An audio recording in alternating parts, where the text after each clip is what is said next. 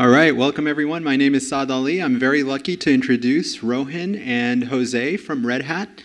They're going to be talking about raw block volumes today. So to put this into context for you, if you're familiar with a Kubernetes volume subsystem, what you're going to know is that for the most part, the system allows you to access volumes as files with a file system applied to it, and you'll have a directory mounted into your container, and when you read and write files to that directory, it'll be available to you, it'll be persisted out. There are some subset of applications that don't like to interact with volumes through a file system interface, and they want to be able to have raw block access to those volumes. And so this new feature that is currently in beta, raw block volumes, is what they're going to be talking about today, and they'll tell you all about it. Please give them a warm welcome. Thank you. We appreciate the warmth. It's a little cold in here. All right, so fair warning, this may contain opinions, speculations, and bad jokes. These are entirely our responsibility and our fault and do not represent the views of Red Hat or the Rook project.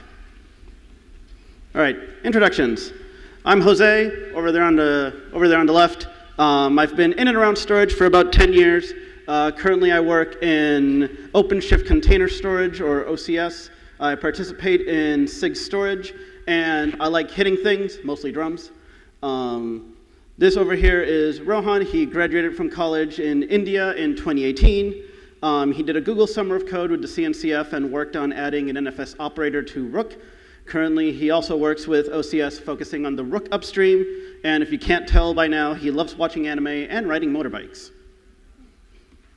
All right. So here's a quick overview of what we're going to go through. We're at the agenda right now. We're going to go over some of the basics of storage in Kubernetes, do another quick overview of raw block PVs, especially for those of you just filtering in, and an introduction to Rook and Rook-Ceph. Then we'll get into the meat of it of how OSDs have been provisioned and how they can be provisioned now. And then we're going to have a nice little demo at the end. All right, so to set the stage, storage in Kubernetes. Your basic workflow with storage these days involves persistent volumes, or PVs, persistent volume claims, or PVCs, and storage classes, SCs. The persistent volume represents a volume of storage in a storage subsystem somewhere. Different storage backends define what a volume represents. But for the purposes of an application running in Kubernetes, they don't entirely care what's running down there. And in particular, applications don't interact directly with PVs. They interact with persistent volume claims, or PVCs, which represents a request to use a piece of storage that is available in Kubernetes. In particular, PVs are non-namespaced, so they're cluster-wide, but PVCs are namespace. And then you have storage classes, another non-namespace resource that basically provides a point of access where PVCs can dynamically provision PVs for their use. This is, a relatively recent development, whereas previously you'd have to statically define your PVs and then create a PVC that directly referenced that PV. Now instead, you create a PVC that references the storage class, which talks to the storage driver underneath and creates the corresponding PVC. Here's a nice little graphic of that, where the developer specifies the PVC, and operations, or infra, or whatever, specifies the storage class that the PVC is submitted to. It instructs the storage backend to create the persistent volume at the end, and then the persistent volume is mounted by the application on whatever node it's running. Raw block PVs. So again, why raw block PVs?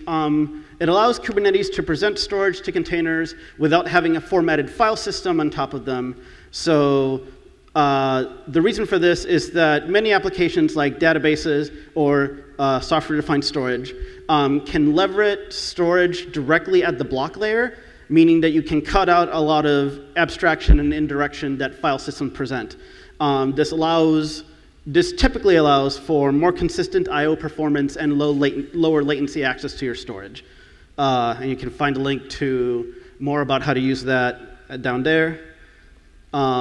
The way you access this in your PVs and PVCs is through a new field called volume mode. This went beta in Kubernetes 1.13, and it specifies how a storage will be accessed, whether with a file system or as raw block. As mentioned, the volume mode field is present in both PVs and PVCs, and then you can just leave it unspecified or specified volume mode file to go with the backwards compatible default. Here's what it looks like for volume mode file. Again, this can be omitted since it's just the default.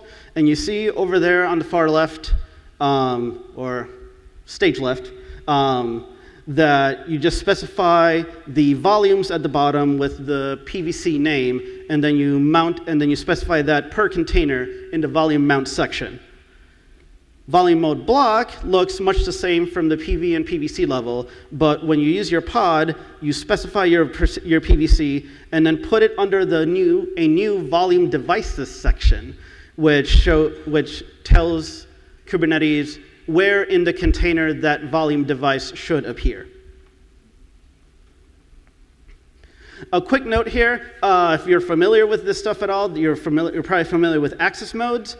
Volume mode and access mode are not synonymous nor related. Access modes include things like read-write-many and read-write-once that controls how many pods may attach a PVC at any given time, and whether or not how many of those pods can write to it. Where they intersect is that certain storage drivers that allow raw block volumes may allow various different access modes to their raw block storage, depending on what the technology supports. This is usually a limitation of whatever technology is used to attach the storage to the node that the pod is running on. All right, now Rook and Rook-Ceph. What is Rook? Rook is storage operators for Kubernetes. It helps you automate various aspects of maintaining your data plane from deployment to bootstrapping, configuration, and upgrade. Rook is a collection of operators, which are a piece of software that implement the operator pattern for storage solutions, like obviously Rook-Ceph here, but also EdgeFS and Minio. And just a quick overview, the operator pattern allows you to define a desired state for any given resource that you manage, or CRD, for instance. You've probably heard that before. And then the operator works to reconcile the actual state of the cluster to match the desired state. Basically, it watches for changes in the cluster or in your desired state configuration and applies changes to the cluster to make the cluster state match the cluster desired state. Rook-Ceph is the attempt to bring Ceph into containers to give you resilient distributed storage that is native to Kubernetes. And in particular, it's self-healing, can recover from a variety of error conditions. And because it's Ceph, it is highly scalable, can run on commodity hardware, and it's fully open source. Here is just sort of a quick overview of what a Ceph cluster looks like. You don't need to know too much about the individual components that will be covered. All these things will be covered in talks later this week. Be sure to attend the Rook intro and deep dive on Thursday if you're interested. The part we care about here is that Ceph is divided into a number of daemons that produce that have several functions. The one we care about are the OSDs that are towards in the top corner there. This stands for, what is it? Object Service Daemon? Object Storage Daemon.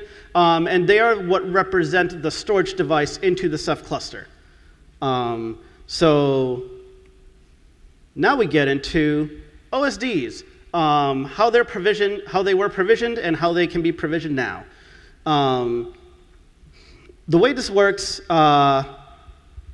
is that traditionally OSDs use locally attached devices to your Kubernetes nodes. So what you would do is that you would set up, instances or physical machines with storage devices, and then you could specify how those storage devices would be used by Rook-Ceph to build your Ceph cluster.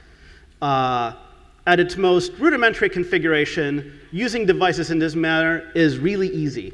Rook implements a auto discovery feature that looks through all your Kubernetes nodes or the Kubernetes nodes you limit it to, and finds available, non-formatted, empty storage devices, and just consumes some or all of those storage devices.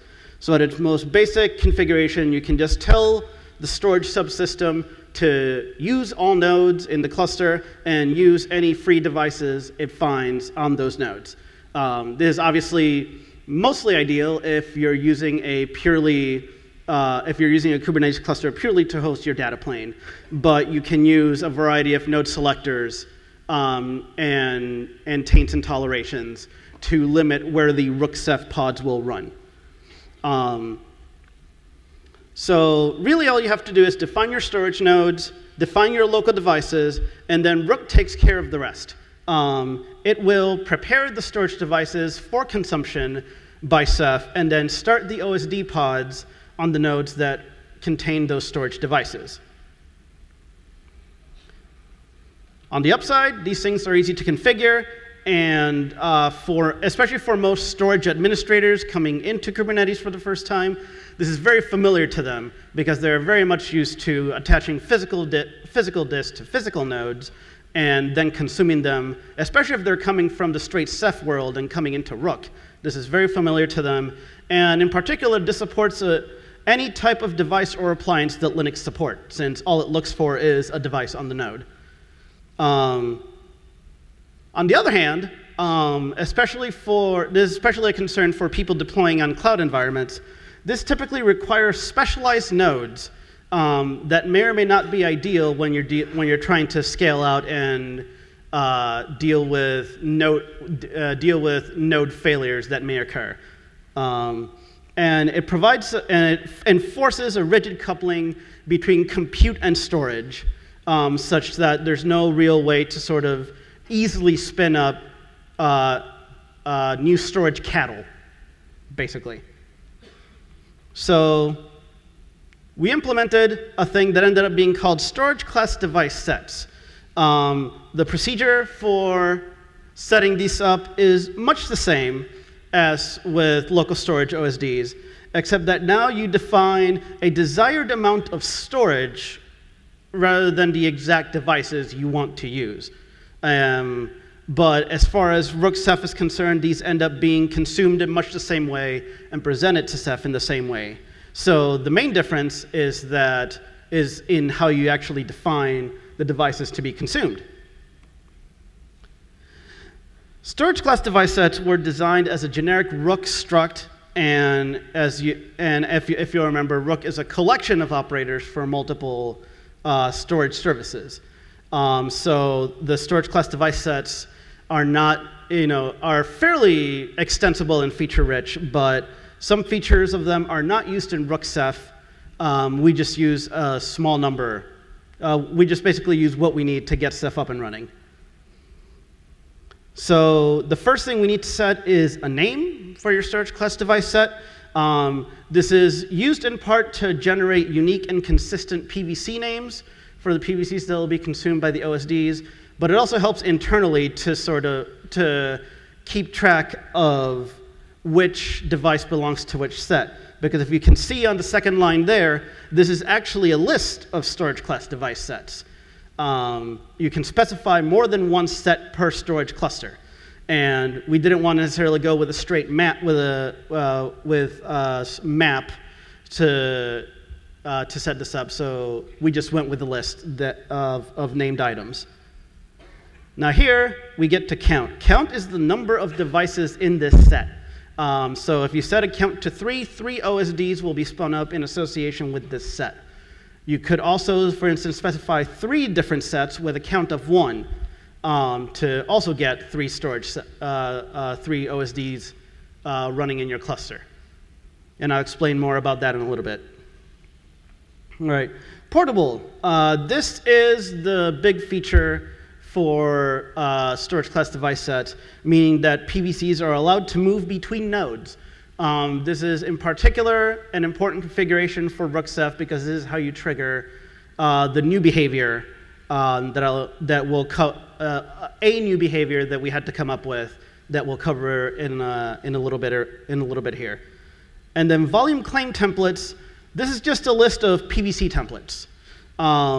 It just imports the standard spec. So if you've written any PVC YAML, this should look very familiar. You specify the amount of storage you want, the storage class you want to provision against, volume mode block is a requirement here, and then any access modes that you want set for this PVC.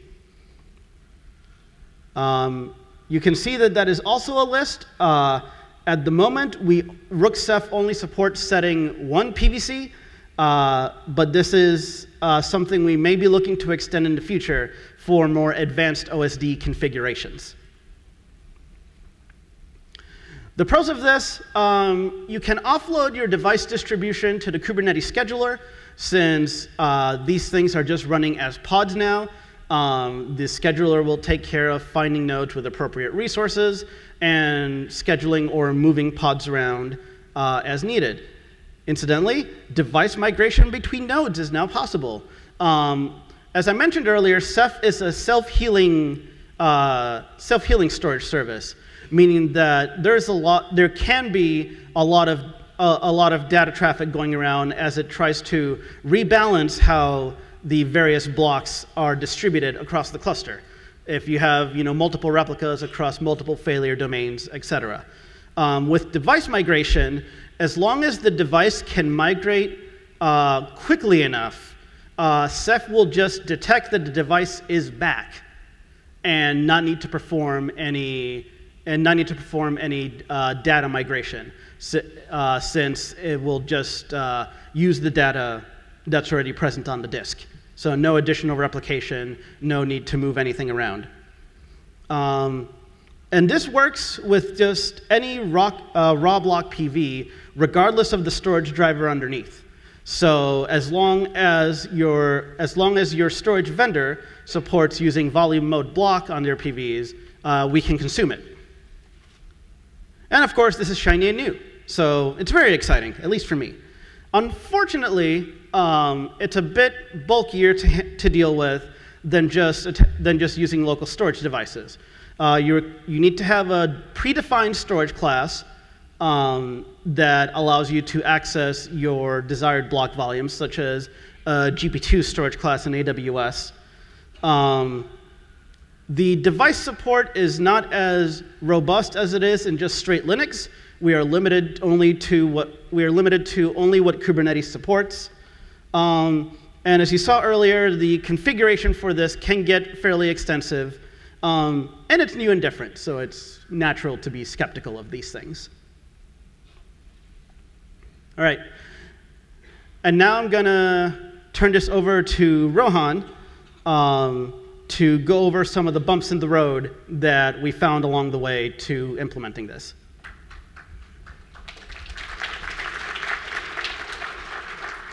So the first issue which we faced was when we mount the block PVs on top of privileged containers, so we won't find block PVs there because the /dev is bind mounted into the container, and it prevents Kubernetes from presenting the block device at the desired path. To solve this, we use a little trick. So we use a non-privileged init container to copy the device, as the device is a file into the Linux system. So that file was copied to a shared directory which was shared between the init container and the privileged container. Thanks to John for this. So if we look at the right-hand side bottom, we have two volumes. One is the block PV, that is set1 dev 0, and next we have an empty directory. So if you look at the init container, it's basically just copying the block device to the shared directory, and on the left-hand side, we just have the shared directory mounted to the privileged container.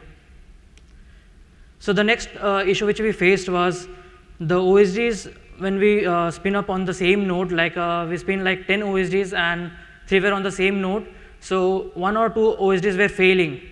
This was because when Ceph volume prepares the LVM, so we have /dev mounted, and Kubernetes mounts the block device as a loopback device. So when /dev is mounted, we have the original device of the node there, as well as the loopback device.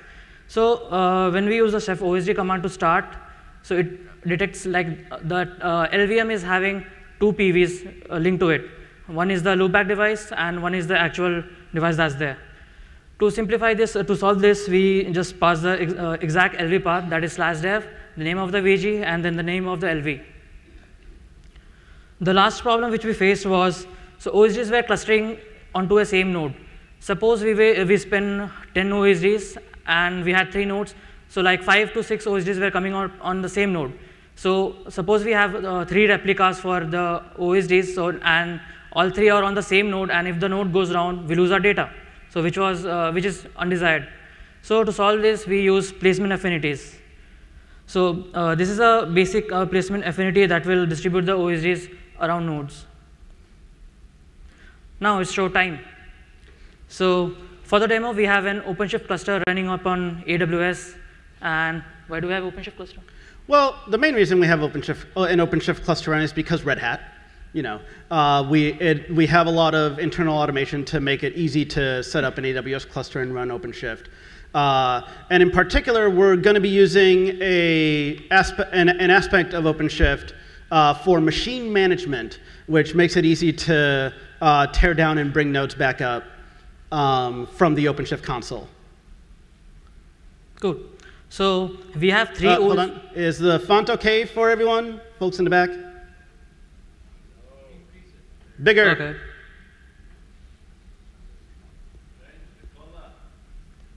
Sorry? Do you got black on white?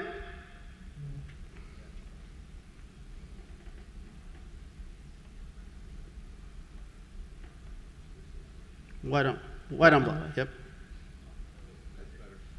Cool. So we have 3 OSDs running on 3 different nodes. If you see here, it's one is on 178, one is on 163, one is on 45. So when we check the Ceph health, so we have 3 OSDs, 3 are up and 3 are in. Now we check the nodes. So here we have 4 worker nodes, and OSDs are on 3 of them.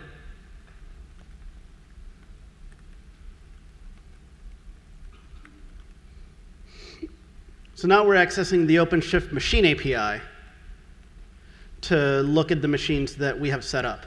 The main thing to note for machines is that these machines are controlled by what's known as a machine set, and a machine set basically allows you to just like a replica set, for instance. Its job is to, through the use of the machine set controller, or the OpenShift machine API operator, is to make sure that there are always enough machines to satisfy the needs of the machine set.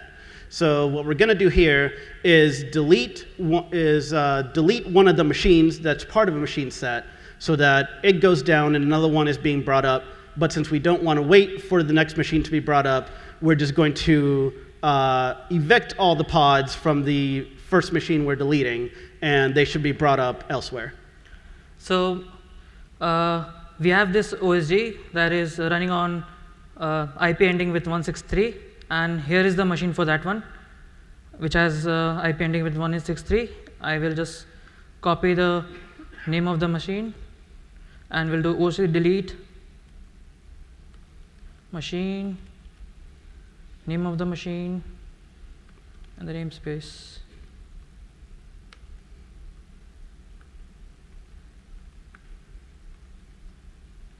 Here we go. So when I deleted the machine, we see an OSD went into the pending state. This is the new OSD that is coming up. One OSD that went off, it vanished.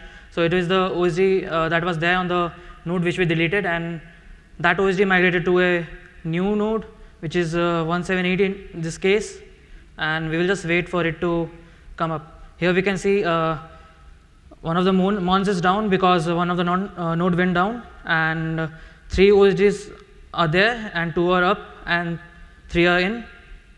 So when this comes back to the running state, we will see that the health is fine. It will take a while.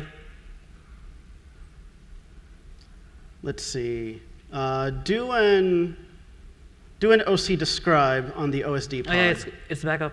Oh, there it goes. Yep. So it will take a while for the health to be back to normal.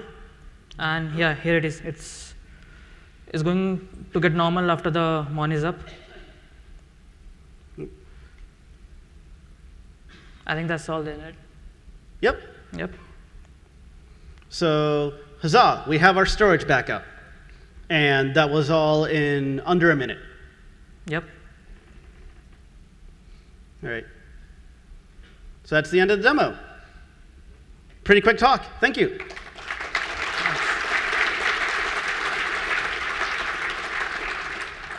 Now it's time for the questions. Yep. If you have any questions, feel free. If you want us to go back and touch on something a little deeper, we're happy to do so. We got the time for it. When you were talking about the OSDs, you mentioned about a manual and auto-discover modes. Can you give us a use case for each one? Why would you need 2 discovery modes there? Why can't it be just auto-discover? Why can't you what? Be auto-discover. Why would you need manual? Oh, why would you? Yeah. Why would you need manual? As this is in particular, if for some reason you have a mix of storage devices on a given node that you want to make sure, and you want to make sure you only use a certain type of storage and not the other. This comes from the early days of how you run Ceph. And in particular, you could run multiple Ceph clusters in the same Kubernetes cluster. So you could have the same node providing storage for different Ceph clusters. This is something that the Rook project wanted to make sure that they supported.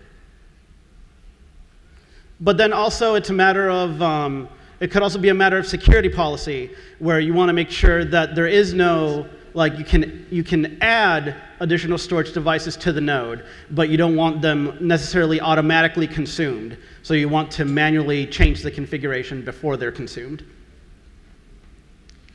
Hi. You mentioned the need for an init container to get a device into a privileged pod. Is there a way to run OSDs in an unprivileged fashion now that you can sort of directly get at the block devices, or is that a limitation of Ceph So itself? that doesn't work because we need to use LVM, and LVM works only on the privileged containers. Okay. Okay. Thank you. Yeah, there's conflicts between I think it's with the namespaces, the security namespaces when using LVM inside a container versus on the host itself.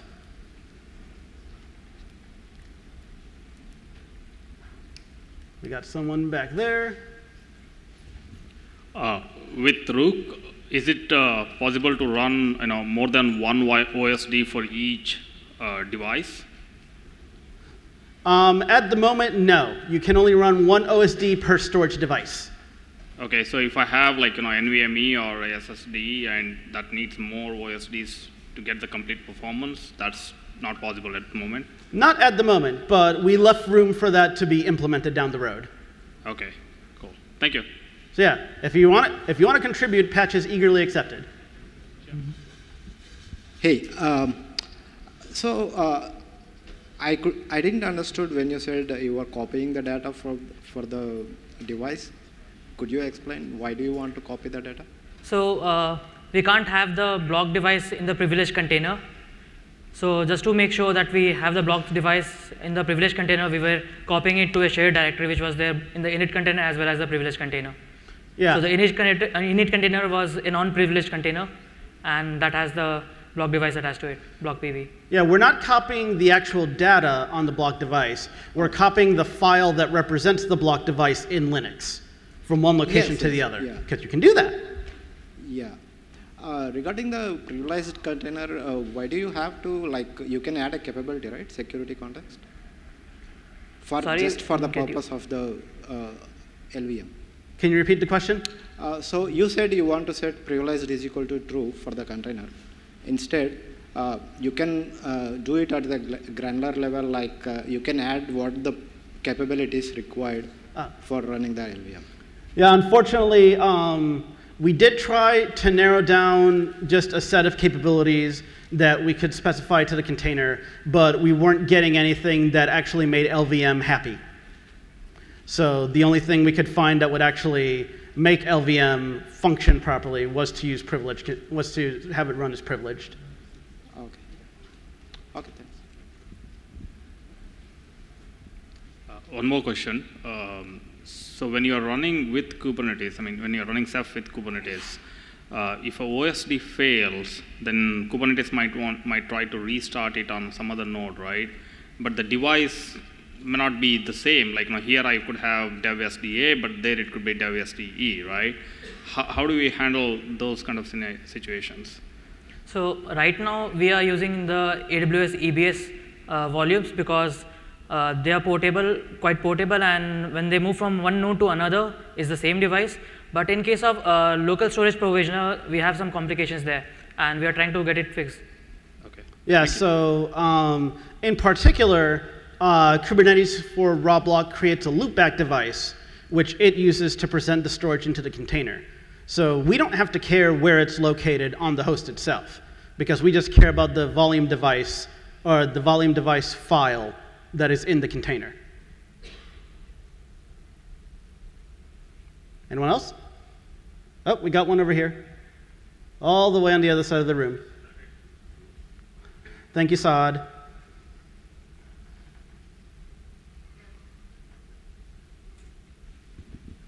So sorry if I missed this, but so once you create the Ceph cluster, the thing that's being exposed to the applications that are consuming this, are they consuming it as raw block devices, or is there a file system created somewhere, and if so, by whom? They can, but they don't have to. So there's the distinction between, now you have to make the distinction between the PVCs Ceph is consuming for its OSDs and the PVCs it provides for applications. These are two completely distinct sets. So, one uses the underlying storage provider like EBS or Azure Disk or whatever, and then Ceph just presents Ceph volumes. And if you're using RBD volumes, you can consume those as either raw block or file volumes. So it will be up to something above this to create those, carve them up, create file systems or LVs or whatever it is. Yep. Cool. Although typically applications that would want to use raw block devices don't need to format their own file system. Nope. Oh, got one. How does it handle multipath, or when you have multiple paths to the same device? What does Discovery do? Do we have? We don't have any of the Rook maintainers here, unfortunately. That one I don't know. My guess would be that, are you talking about the local device auto-discovery? Yeah, for fresh devices, for instance, you just have dual-ported drives, and so the same device shows up as two instances, but it's the same worldwide device. Okay. I officially don't know about that. You can feel free to bring that up in the Rook session later this week. Okay, will do. Anyone else? This side has been a little sparse. Anyone?